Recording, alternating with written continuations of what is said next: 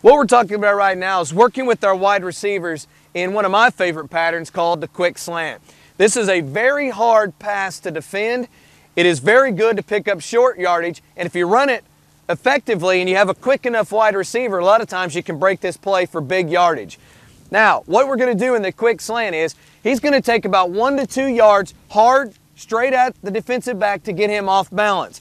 Then what he wants to do is he wants to either fake it an out route or another stutter step, and then he wants to go on what we call a slant. And what we mean is a 45-degree angle across the middle of the field.